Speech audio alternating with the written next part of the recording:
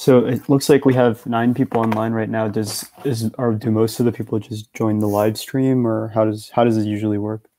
They will be on the Zoom.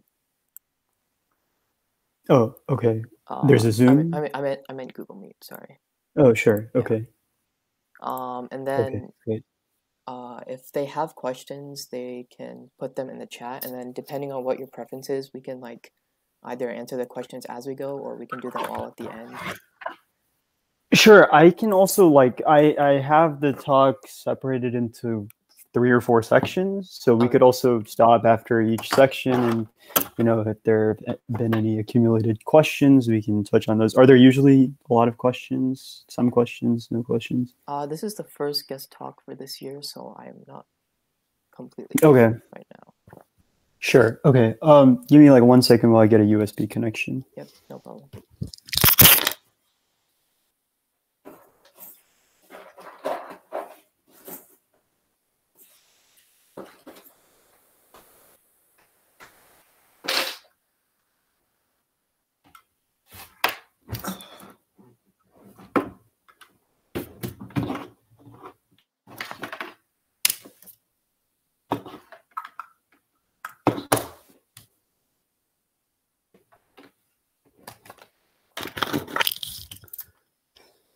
And sorry, I didn't get your name. You're Krish, right? Yeah, so I am Krish. I am the co-head for Everay's biology course. Right. And then everyone here, this is Mr. Samir Rajesh. He's a student. I'm not a mister. I'm not that much older than you guys. That's true. He's a student at UC Berkeley studying molecular biology. Molecular and cell biology. Yep.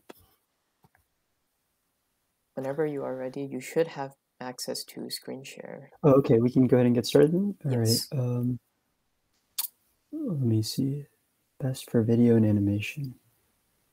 No, I don't want to do that then. A window. Sweet. Okay. Share.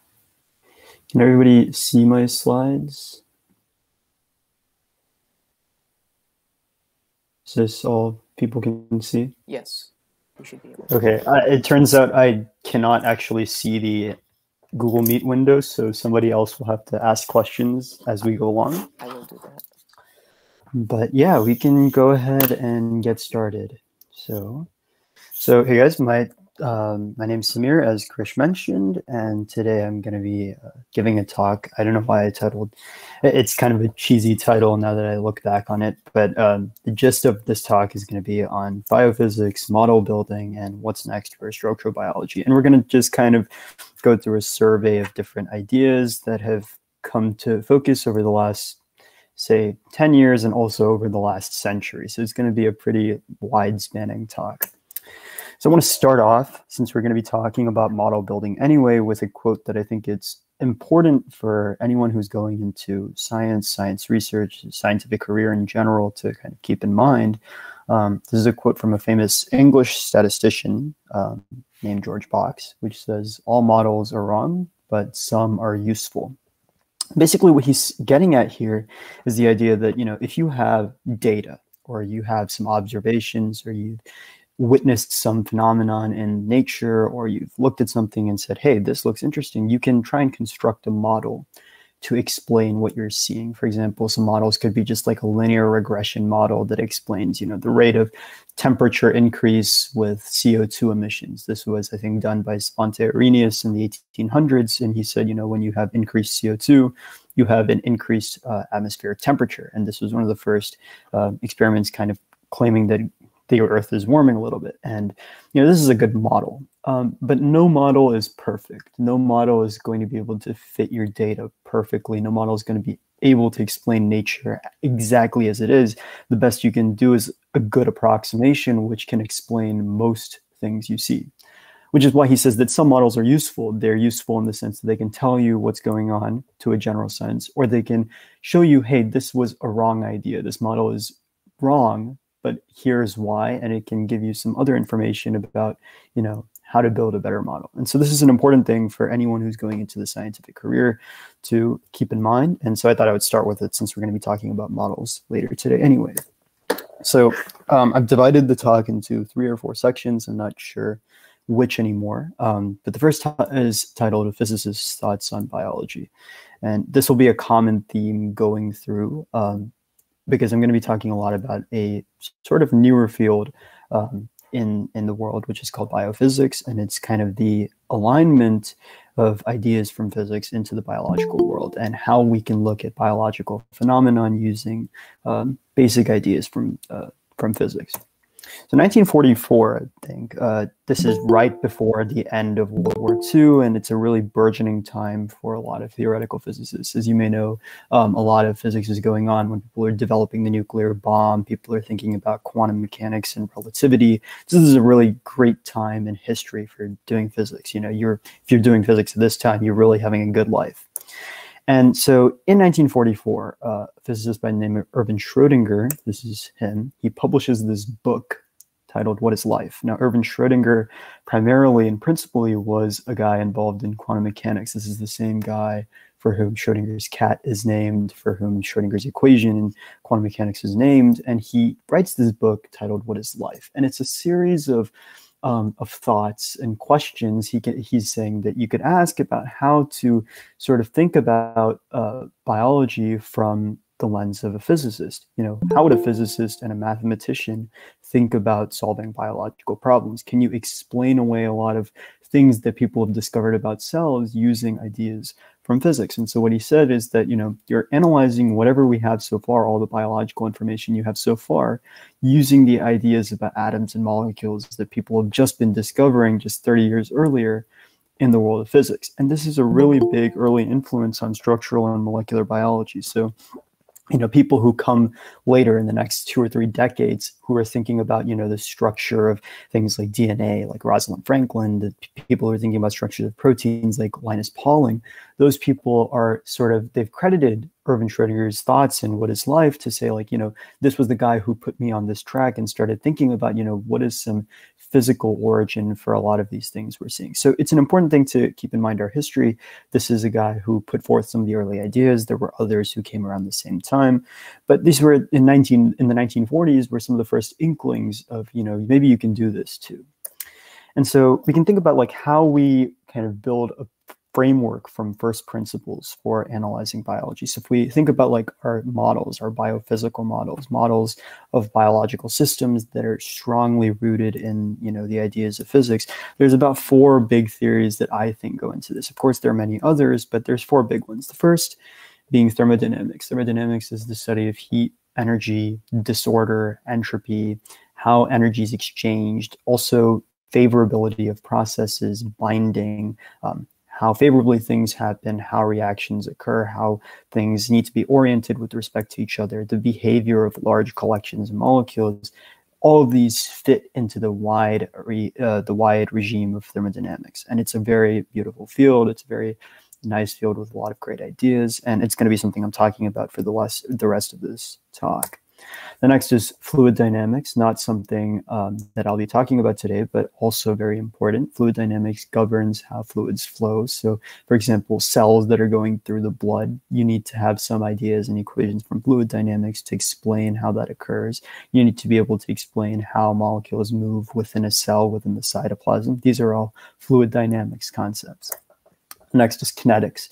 Kinetics is more of a concept from chemistry and physical chemistry, which tells us about how quickly processes occur. And this is an extremely important idea when you're talking about cellular reactions. For example, how quickly enzymatic reactions occur, how quickly metabolism occurs, how quickly a protein is being folded from one state to another state. These are important things that govern how well a cell can homeostate, how well a cell can live. And so that's why kinetics would be an important thing to consider. And the last is electrostatics. That is the laws of electricity and magnetism, sort of. So electrostatics, principally, we're going to be dealing with electric forces. So things like where positive ions, negative ions have to attract and repel each other in a particular way, and how those can really, really govern macromolecular structure, which is, again, a very important phenomenon for biology in general. So we're going to be focusing principally on the first and last of these I've highlighted here, thermodynamics and electrostatics. And I'll just talk a little bit about these 2 fields and what consequences they have for our understanding of contemporary biology. So this slide is just going to be a lot of words. You don't have to read everything here. What I'm going to basically say here is that thermodynamics is what set the stage for a lot of modern biology, for a lot of modern biochemistry, for a lot of modern biophysics. If you talk to any person involved in molecular biology, they're going to tell you how important thermodynamics is. Laws of thermodynamics govern everything. You can't beat them. They tell you how every process occurs, whether it's biological or not. And so one of the key goals that biophysicists might undertake is to say, if you have a biological problem, say, how a protein folds, or how a cell grows, or how a molecule moves from one end of a cell to another end of a cell, how can we build a model that really well explains that, that's heavily rooted in the ideas of energy, of entropy, of free energy, these sorts of ideas from thermodynamics. And an interesting development that occurred, just maybe 50, 60 years prior to Erwin Schrödinger's writings, so in the late 1800s, mid to late 1800s, is the development of this theory known as statistical mechanics, which is kind of the OG sort of thermodynamics out there. Statistical mechanics was a framework used very early on to describe the behavior of large collections of molecules. So, it's great when you're a physicist that you get to think about, the behavior of one or two atoms. All physicists like to think about is like, what does one atom look like? It's a great question, but biological systems rely on moles and moles and moles of molecules, and each mole is like 10 to the 24th atoms. And so really now you're trying to think about, how can I understand the behavior of not one, but say 10 to the 24th atoms, 10 to the 26th atoms. And that's a lot of atoms to think about. And so instead of thinking about the behavior of each one of those, physicists said, maybe you can just think about the statistical properties of them as a whole collection of things. And this was a really great development because it allowed you to think about collections of large bulk properties and, how big things behave. And this was a big stepping stone towards maybe trying to understand how cells, which are just massive collections of atoms and molecules, could behave. The other thing that I said I would mention is just about electrostatics and molecular interactions. So every interaction, whether you've been told this or not, is somehow electrostatic in nature. As you were probably told in introductory biology class, the most common electrostatic interaction is your ionic bond between positively charged and negatively charged ions. You might see this in the tertiary structure of a protein.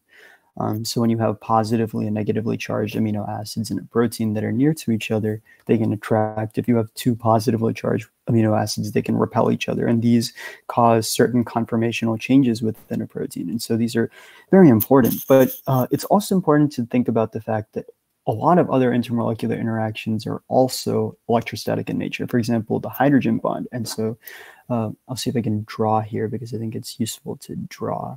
So pen right here.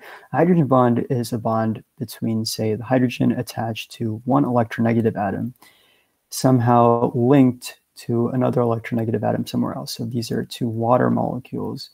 A hydrogen bond looks something like this. And this people don't really consider to be an electrostatic interaction. However, it really is, because it works by having a partial positive charge on the hydrogen get attracted to a partial negative charge on an oxygen atom. And these partial charges are charges nonetheless. So this is a sort of electric force between a positive and a negative positive and negative charged sort of piece of a molecule. And even things like London dispersion forces or van der Waals forces are just, small local disturbances of a big electron cloud that create microscopic electric forces between two molecules. And so even those, any intermolecular interaction you can think of really is just very strongly connected to electrostatics. And so, if you think about like atoms are surrounded by electrons, electronic distributions create fields. All of these interactions are going to have some sort of electrostatic component. And so now we're going to think about this is a sort of potential energy function. Potential energy functions are really useful for thinking about intermolecular interactions. You've probably seen something that looks like this. Basically, a potential energy function tells you the potential energy of a system with response to some variable. And in this case, the variable is like the distance between two atoms. For example, in an intermolecular interaction, you can see that there is a certain distance at which this potential energy is minimized, and that corresponds to, the most stable distance between two things. It corresponds to a stable interaction. And so the key point here to think about is, again, that these intermolecular interactions have a potential energy associated with them. They have a particular distance associated with them. And again, all of them rely on the ideas of electrostatics. And we'll come back to these ideas in a later part of the talk. So I'm now going to conclude this first part of the talk by saying that, based on all the ideas that we've come through so far in terms of thermodynamics and electrostatics, also fluid mechanics, kinetics, and other things, it's important to build models. So you have a system, you have a problem, you can say, okay, this is all the basic principles from physics and chemistry that I know. How do I apply them to explain this problem away? And after you construct such a model, you say, what experiment can I do to see, is this model correct? Can I do something to test this part of the model? And so you can say, suppose I'm studying photosynthesis, you can say, can I build a model to explain how the energy is transferred from one photosystem to the next? If you're studying T cell activation, which is something that I research, you can think about, is there a way in which you can analyze the rates at which a T cell is activated in response to binding to a particular antigen or something like that? If you're studying axon conduction along nerve signals, axonal conduction of nervous signals, so like the electrical impulse going down an axon, you can think about, can I build, say, an electrical circuit model that explains how this current is propagated? Can I explain also like saltatory conduction across myelin sheaths and between the nodes of RNBA? Can you explain all of these phenomena using basic ideas from physics? And so I have a graphic here which says that you start from physical principles and you construct a new model. And you do some experiments, you test the new model, and you get some observations. And maybe your observations say, yes, this model is great. Or maybe they say, no, this model isn't great, and here's the problem. This part of it isn't able to explain the data that you're getting. So then you inform and you refine and you re-update and you make a new model, and you just repeat the cycle over and over again until you publish a paper and someone else says, hey, this is good.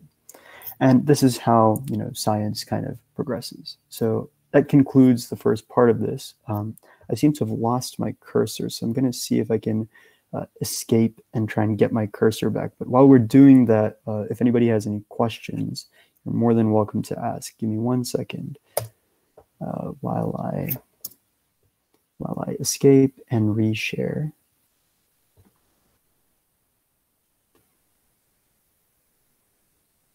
Are there any questions, Krish? There are no questions. There is a question. How long does the process take to publish research on updating models, from Sanjay? It could take a very long time, honestly. This process requires a lot of experimentation. It could be really quick. It could be really slow. It really depends on, the current model that you're working on, the types of experiments you're doing, how quickly these experiments progress. It all depends on the system that you're working on, and how many experiments you can do, how close you are to publishing the results. So it all really depends.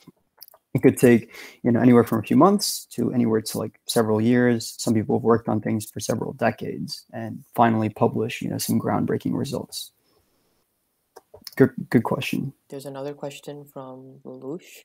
Where exactly do we build models?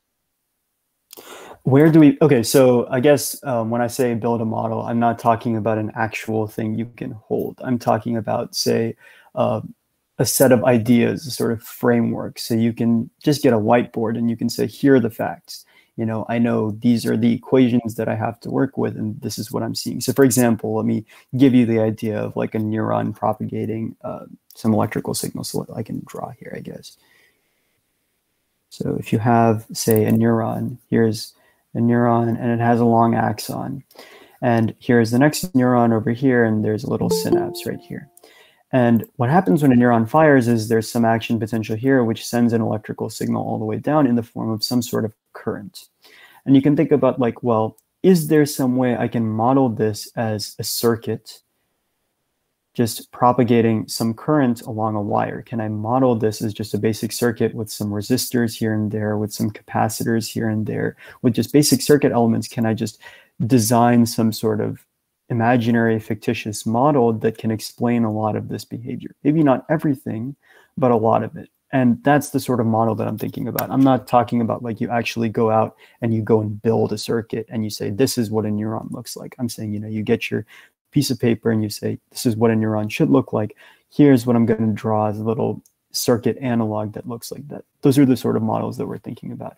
Just what can you come up with in your own head that sort of fits the bill, that looks like what you're trying to see? Great question again. Another question from Sanjay. What are resources that can be used to learn more about the models and the mathematical aspects behind recreating models? So if you're talking about like learning about models that are already out there, one thing you could do if it's available to you is to go out and take a class in either mathematical biology or physical biology or computational biology. Taking those classes will really expose you to a lot of these models. If you're not able to do that, the best thing I could suggest is some textbooks have descriptions of these things. Reading research papers is always a great way to understand new models. And, if you're really not able to get that far, you can always wait a little while. You'll go to college, you'll be able to get exposure to some of these classes, and you can see what some of these models look like. I guess that's sort of what you were asking. Maybe I kind of went off in a different tangent. I'm not really sure if that's what you were asking about.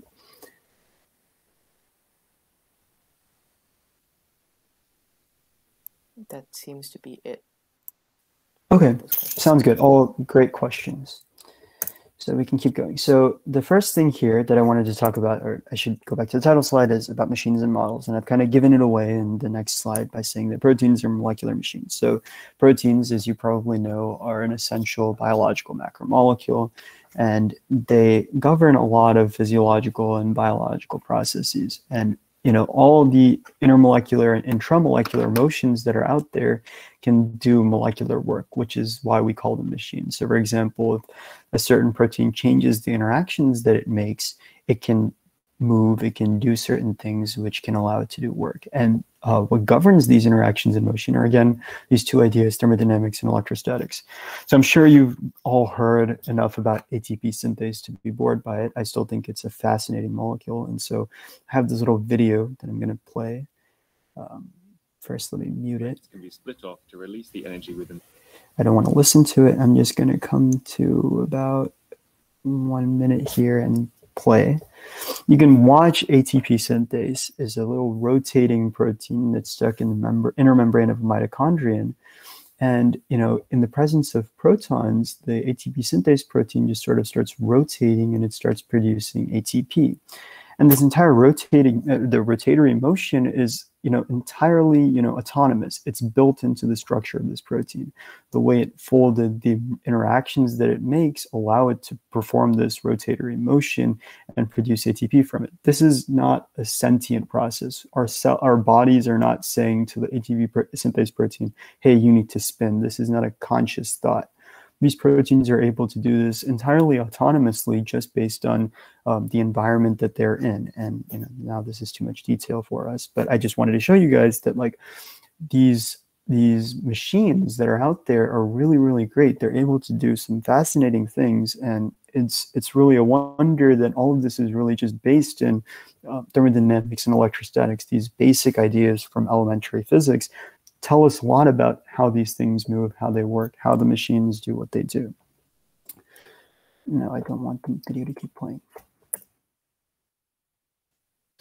So one of the first things that we want to talk about is protein folding. So as you may know, for a protein to do what it does, it must be folded into its appropriate three-dimensional structure. So you may remember from the previous slide that the ATP synthase protein has all of these different pieces to it. There's a little drum at the bottom, then there's the shaft, and there's this rotating head thing that's all strung together. It all has to be shaped the correct way in order for it to do the motion as it does.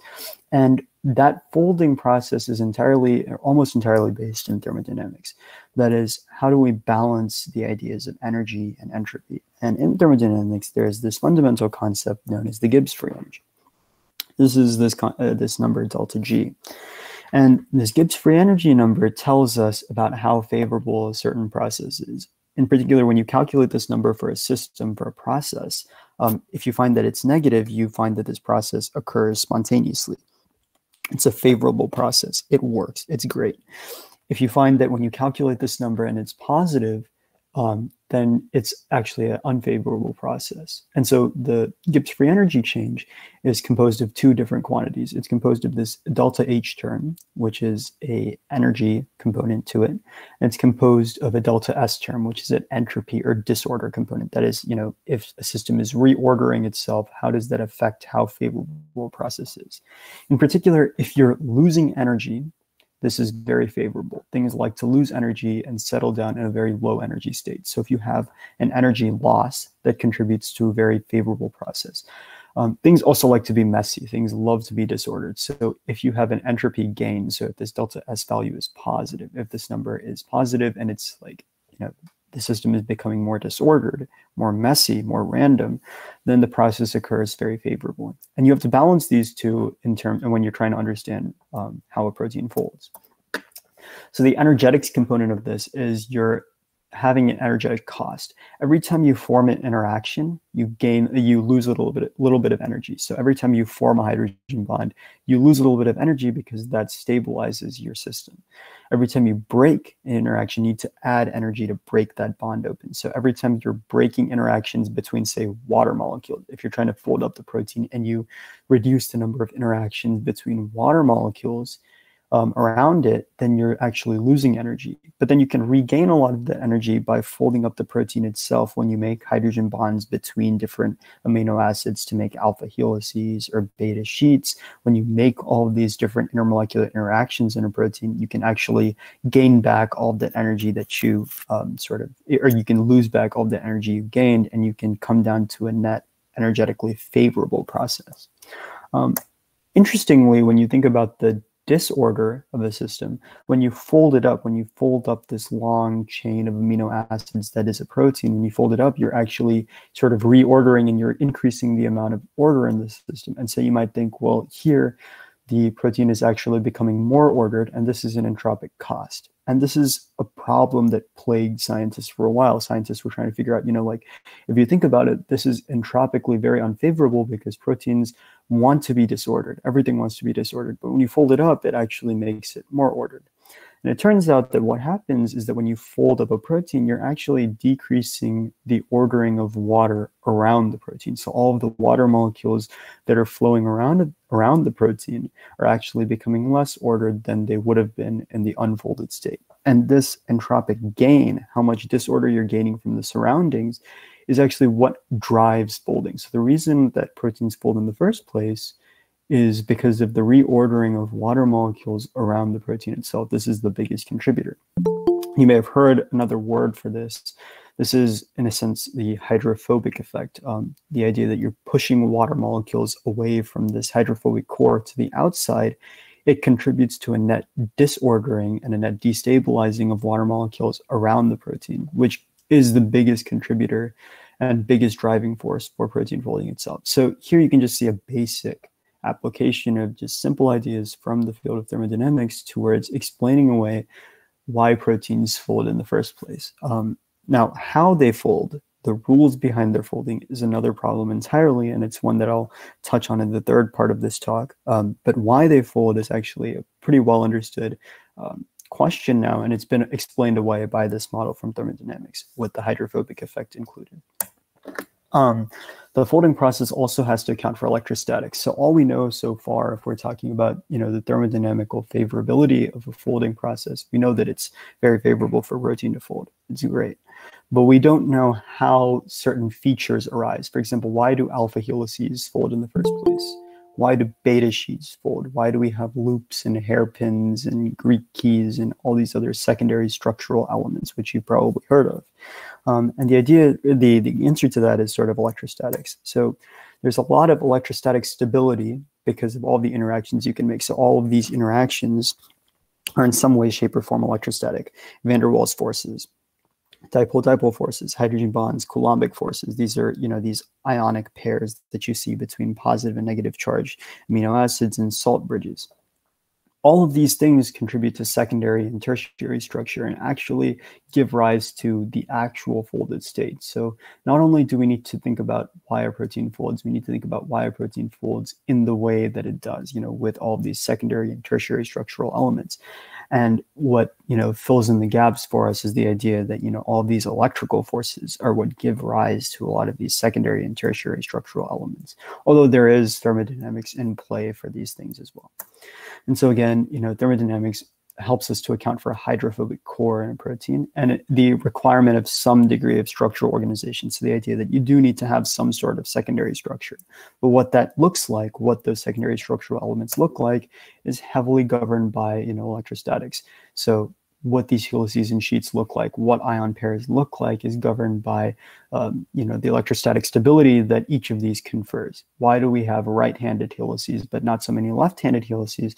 Also comes a little bit from the interaction between electrons and protons and things like that. There is a basis for all of these structural characteristics and details in electrostatic forces.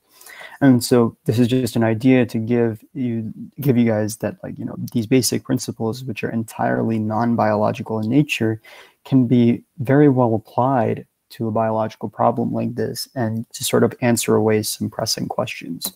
So now I want to talk about protein structure prediction and sort of the how proteins fold, the rules behind it. In general, you have proteins, which are long chains of amino acids, and you have to crumple them up and fold them and bend them and wind them and twist them into some 3D structure. And all of it could be entirely determined by just applying the laws of physics to every single atom in the protein. This is computationally next to impossible. You could do what I said earlier and talk about the statistical mechanics and the statistical properties of this and try and reduce your system. But it turns out that that is a little bit too much of an oversimplification. And that actually just gives you the idea that they fold in the first place, but it doesn't tell you anything about their actual structures. And there's too much data to account for in general computationally. So how do you reliably go from sequence to structure without exclusively relying on the laws of physics, but also without neglecting them? You have to have some reliance. You can't just neglect them, but you can't only rely on them because it's just too hard of a problem to solve by just relying on them. So here, a graphic again to tell you how this works. In nature always takes these strings of amino acids and it's able to fold them very easily. However, algorithmically, we don't really know how to do this because we don't have good folding rules. We don't have an algorithm that says, okay, you have this sequence folded up like this. It's very hard to do this. It's been a problem for decades. For those of you who are in the CS field, I believe this problem is NP hard. So computationally, it's very, very difficult to solve. But recently there have been some advances, which is the sort of topic of the next portion of this talk. But I think we've reached a sort of midway point here. So we can stop and take any questions now. I'll check how we're doing on time. We're just around halfway. So if we have any questions, we can get to those now.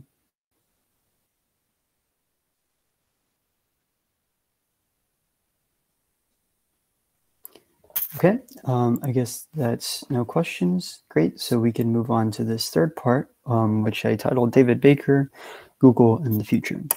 So I guess probably within the last 2 decades, I don't want to say it's that old, probably within just the last decade, a guy who works, a scientist who works in the University of Washington in Seattle by the name of David Baker, he and his lab sort of constructed this crowd computing, distributed computing project known as Rosetta, which became a tool for analyzing and predicting protein structures.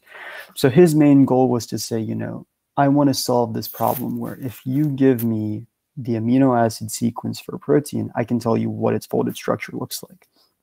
Why is this useful? In general, we want to know what the structure of a protein is because that gives us key clues about, what a protein does. If it has certain folded motifs, you can say maybe this is an enzyme that cuts up DNA. Or maybe this is an enzyme that breaks down lipids. Or maybe this is an enzyme that makes other proteins. So these are, important details that you can gain from structural characteristics, but solving the structure of every single protein you see is hard. It takes a lot of effort to go out, do experiments, do a diffraction study, and get the structure of a protein. And there's a lot of people who do this, but it would be a lot easier if you could just say, here's the sequence, which is easy to find. What does the structure look like? I don't have to do any experiments. I just want the computer to tell me. The problem is it's not easy to do that, but Rosetta became a tool where it was pretty good at doing this. And so it was basically a lot of it is volunteer crowd computing efforts where you can sort of play folding games on your own at home. And the major Rosetta Hub sort of integrates all of these solutions users have given to create some sort of new rules and new algorithms to do better prediction. And it's basically become a sequence to structure pipeline that's reasonably accurate. And it was, again, sort of designed by this guy, David Baker, in his lab. I had the pleasure to meet him at a seminar probably early 2020, before COVID started, just before COVID started. And he's a really nice guy. He is really invested in this field of protein biophysics, protein structural biology. If you ever have a chance to check him out, it's always a great way to learn a lot about this field. And I think he's really doing some big things. Another thing that his lab is involved in with using Rosetta and other protein structure prediction algorithms is de novo design, which is the idea that, well, not only can we feed in a protein sequence, which directly comes from DNA. So you could take, the DNA from some gene and you can say, this is what this gene codes for this protein. Here's the sequence, feed it into the program and see what the structure is. Now we can analyze it. That's a great pipeline. Now you can also say, well, maybe I want to design a protein that looks like this and does XYZ things. Maybe I want to design some enzyme based on all of these other structures of enzymes that I already know are out there that looks like this. How would I do that? And it turns out that Rosetta can be a great tool for going the other way, structure to sequence, given certain structural characteristics. So if I wanted to bind to ATP, or maybe I wanted to bind to GTP or some cancer drug, how do I design a protein structure to do that? And once you have that structure, Rosetta can back calculate a sequence for you and give that back to you. And this is the idea of de novo design. And this Rosetta program has made some pretty big advances in vaccines, antivirals, biomolecular therapeutics.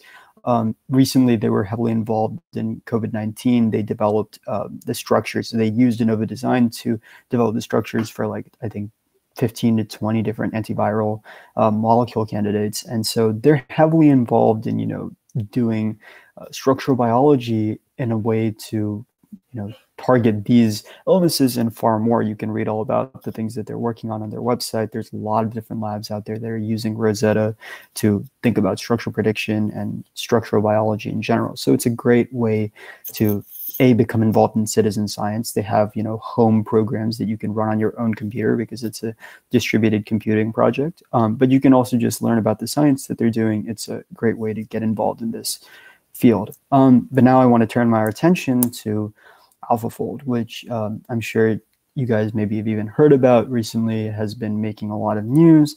AlphaFold is a deep learning based algorithm designed by DeepMind, which is a subsidiary of Google.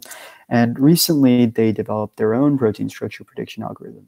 So there's this competition, I guess, every year called the Critical Assessment of Structure Prediction or something like that, where every year or every 2 years, everybody comes in with their programs and they test their programs against existing data to see, is their program great at predicting structure? And what they do there is they basically say, here's a sequence of a protein whose structure hasn't been published yet. We know what it is, but you guys never saw it. Your program, we want you to see how accurate you can be. And they test it over many, many, many different proteins, and they give you a score. In the end, they say, your model is this % accurate. And previously, David Baker was the routine winner for this competition. In 2018, Google comes around, designs their deep learning, machine learning, massive computing project, and they blew everybody out of the water in 2018 with AlphaFold. In 2020 or 2021, either one of those, I'm not really sure when they published it, they published AlphaFold 2. And AlphaFold 2 is kind of the godson, the basically the epitome of all computational biology, I guess, because they have managed a feat that almost nobody else has, which is almost complete accuracy of protein structure prediction for a very, very large number of proteins. I mean, they have blown everybody out of the water.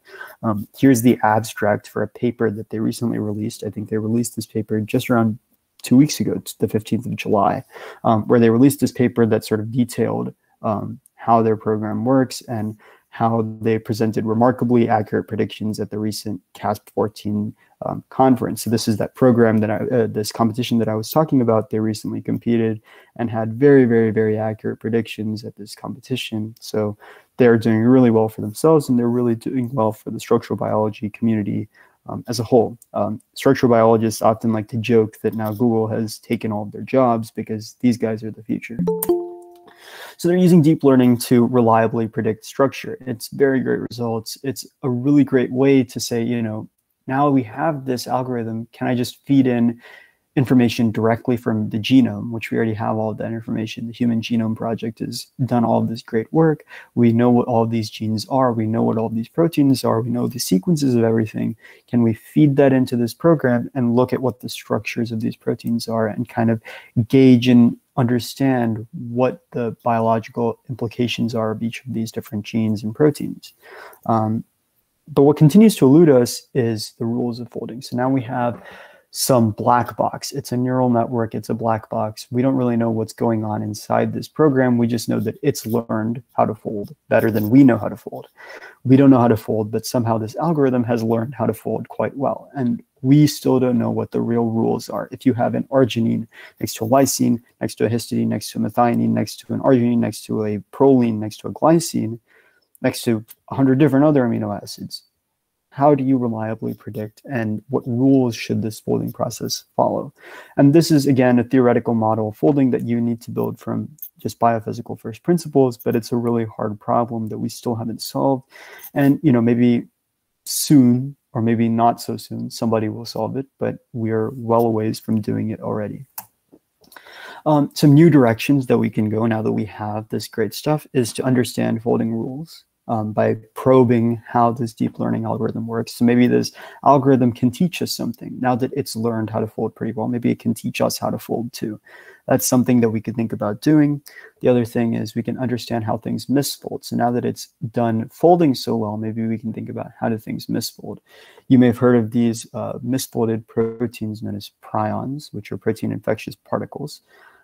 Protein infectious particles are misfolded variants of proteins, which are very prone to aggregation.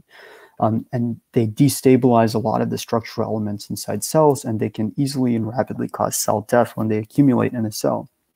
And so we can really think about how we study misfolded proteins in the sense that, you know, when we study a misfolded protein, we can think about A, how to refold it into its correct nature, and B, you know, just understanding the process of misfolding so we can better understand prion-based diseases, because there's a lot of them. You may know that a lot of neurodegenerative conditions like Alzheimer's, Parkinson's, dementia, Huntington's, Creutzfeldt-Jakob encephalopathy, these things are all very closely tied to prion-based protein misfolded diseases. And so if we understand the process of misfolding a little bit better, we can understand how to treat and cure these illnesses a little bit better. So again, structural biology, even these comp sci guys that are like just doing deep learning all the time are really making big contributions to the field.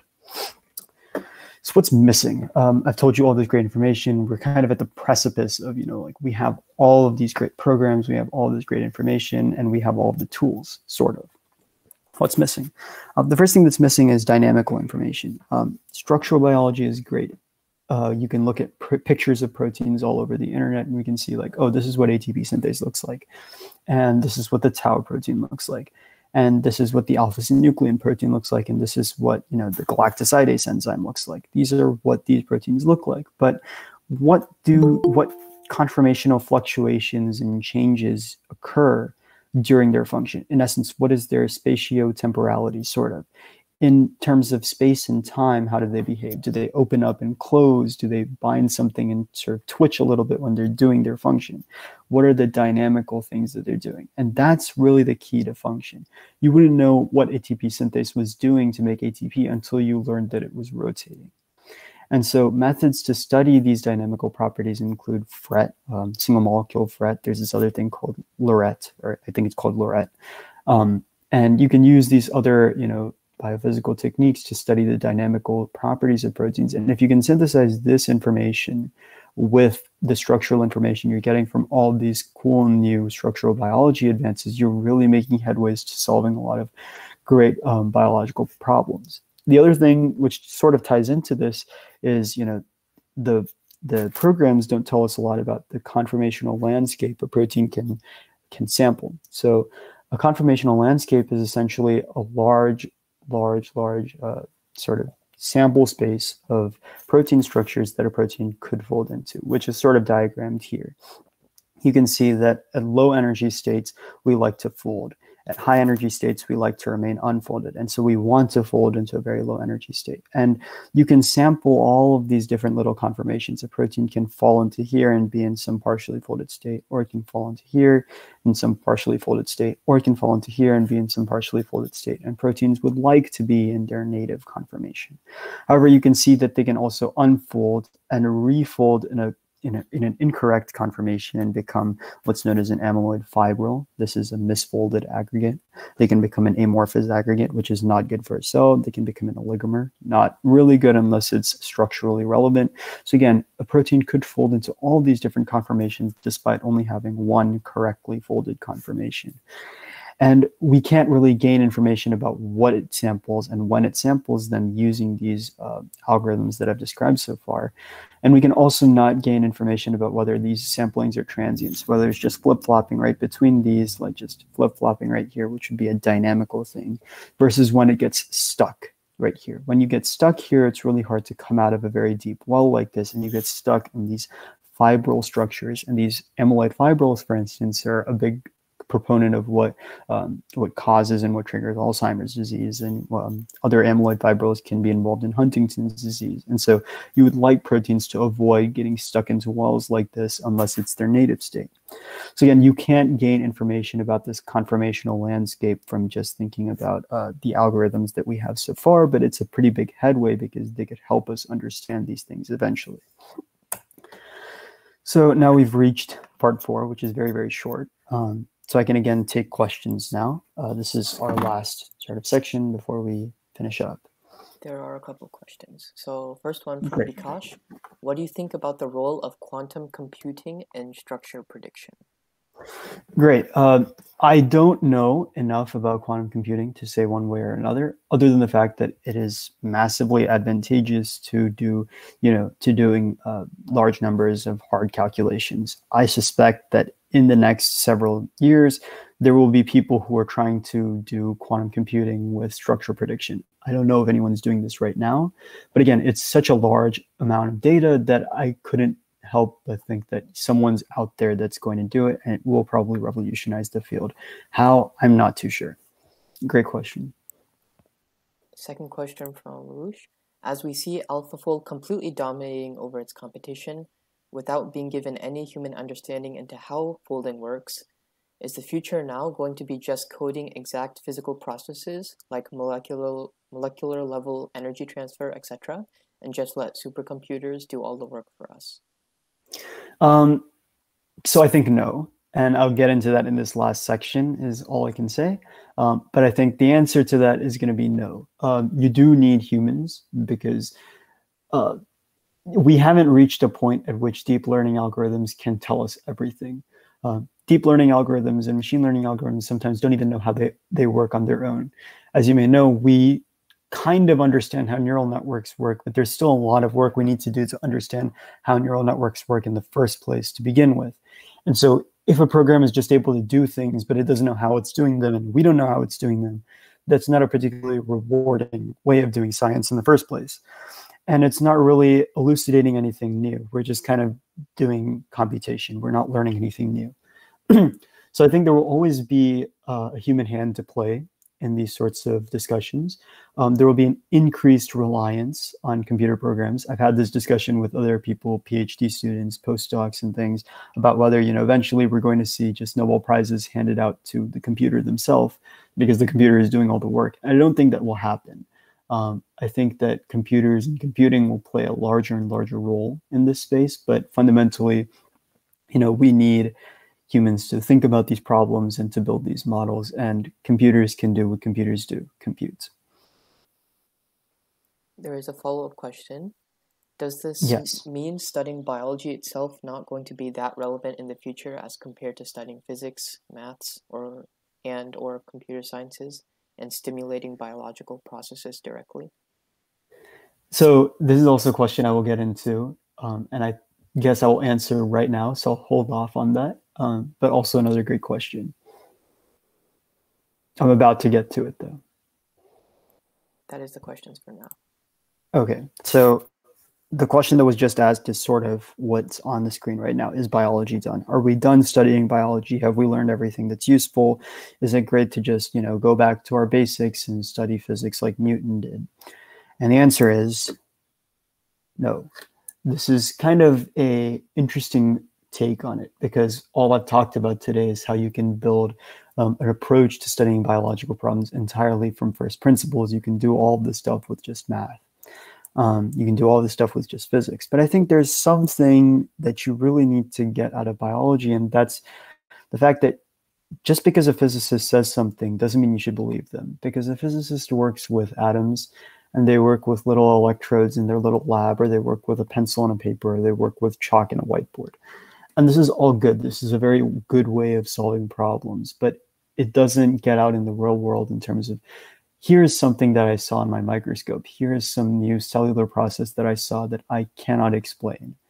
You still need to go out and do those experiments and figure those things out and do these experiments to test your physical models and find out all this new cool information from the biological world before you just go and sit down with your piece of paper and your pencil and you study your problem. The hard part is ahead. So specifically in regards to protein structure prediction is kind of solved. I wouldn't say it's entirely solved because we don't know how DeepMind, how AlphaFold works. And AlphaFold isn't at 100% yet. It's close, but it's not. Eventually it's going to get there. I'm sure it will. But the actual problem of folding is very unsolved, and it's going to take more than a mathematician and a physicist to solve it. It's going to take someone who has the biological expertise, the biological experience, who's done the experiments in the lab, who's worked with the biology of these systems to know how things work. There's an increased reliance and there's an increased shift in the field towards studying things from a molecular perspective, from a very basic perspective. There are more physicists and mathematicians who are going into the field of theoretical biology, and they're doing great work. But I think fundamentally, you do still need people who are studying the biological problems on their own. Another thing that I did mention earlier in terms of this whole structural world is that you still need to go out there and study the dynamical features of things.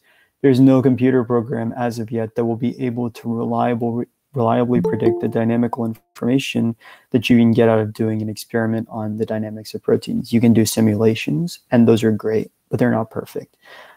The perfect way to do it is to go out and do your experiments and really study these biological problems in the world, in their setting, in a cell. Physicists do not know how to do work inside of a cell. They can only best do their models. And so we can, again, return to the first quote that I've listed on my first slide. All models are wrong, but some are useful. And the idea that we could just do things with just physics and math and build all of these models and call it a day it's nice, but it's wishful thinking, because the models that you get will be wrong. They'll only be useful in the sense that they can sort of explain to a good degree of approximation what's occurring. And the real way to do science is, again, go back to your lab, go look at your cells in the microscope, go look at your mice or your rats or your humans or whatever you're studying. Go out and do those experiments on your own and build your models that way. You need to have some sort of real biological experimentation. You really need to go and work with these things to get a full picture. So again, it's nice, but doing it just in your little workspace with a piece of paper and a pencil doesn't give you the full picture, and it really never will. I think that's all I have. So we're just about 5 minutes out. I can stay for about 5-10 minutes afterwards if there are more questions, but if not, thank you guys all for coming and listening to me drone on about things. It was great talking to you guys, and I can take any questions. I do have a question. So Yes. there are, like you said, there's like the actual getting in a wet lab or whatever, like actually doing the actual bio, and then there's also the computational or physics. So if a person would want to, how would a person approach doing one or the other, and how would they, basically field should they go into to do one or the other? Sure. So I guess I should have been more careful with my words when I said that you shouldn't do one or the other. I think there are important uses for both is what I meant. I said you shouldn't, in response to the question that said, is it useful to continue studying biology at all? I guess I meant to say it is.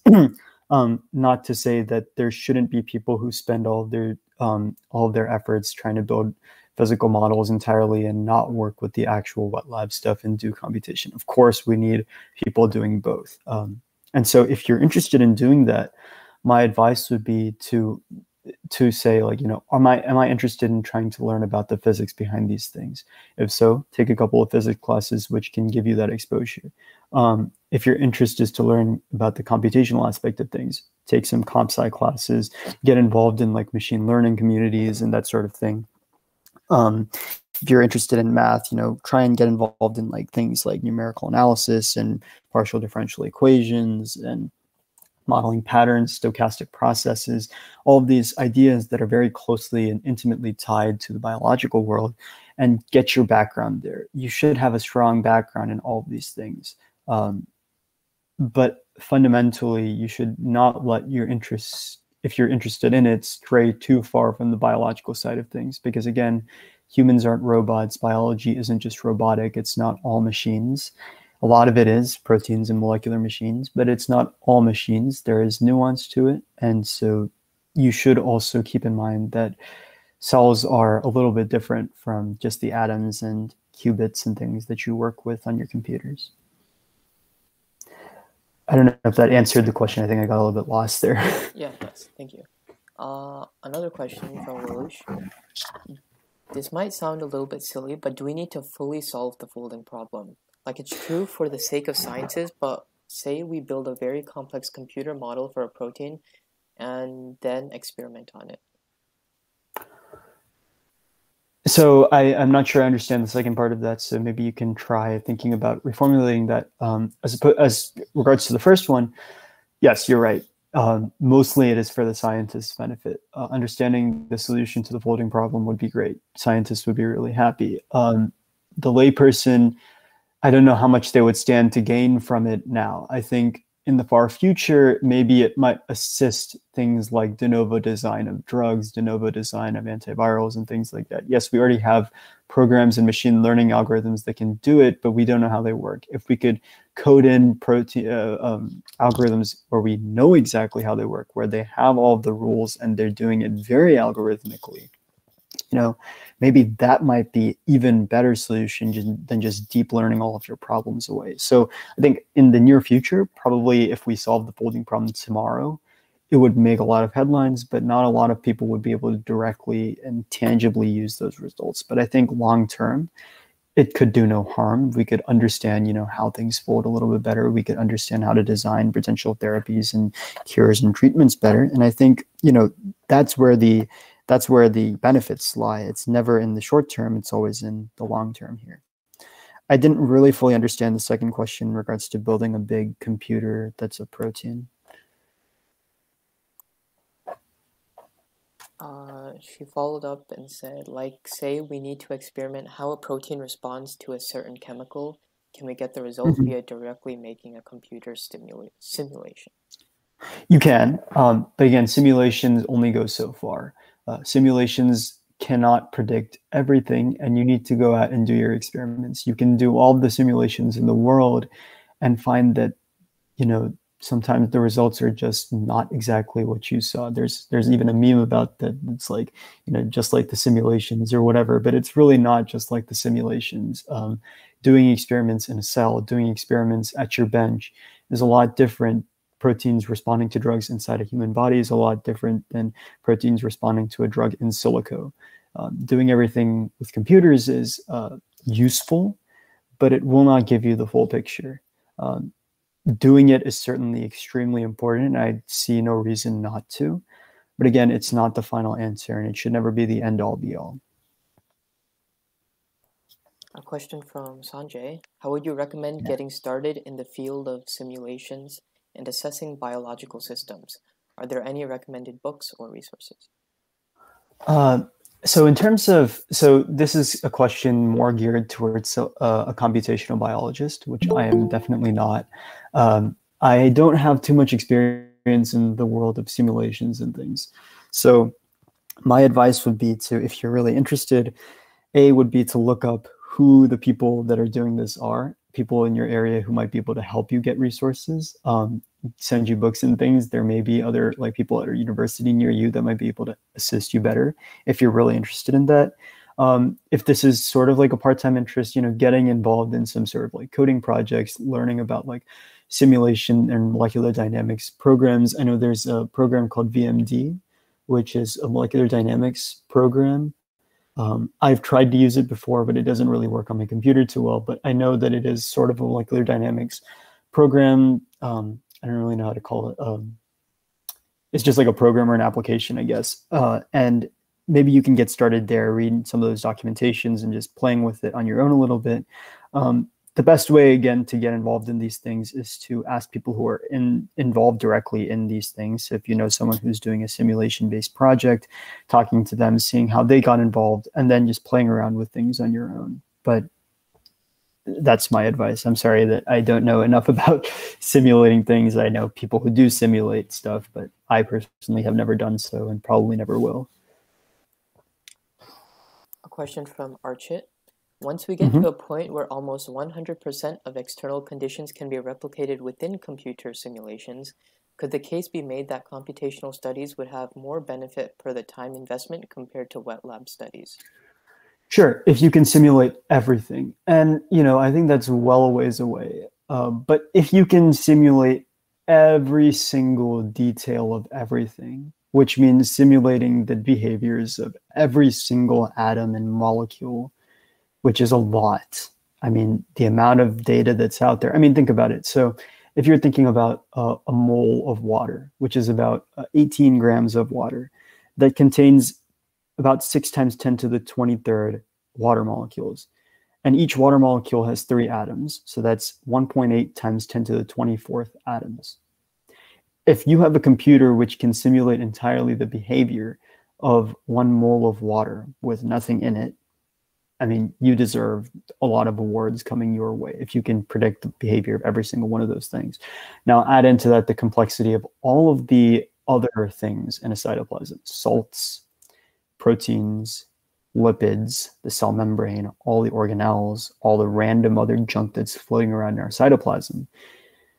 It's a lot. And I don't know how close or how far we are. We may be several decades, maybe even a century off from even having the computing power to do all of that.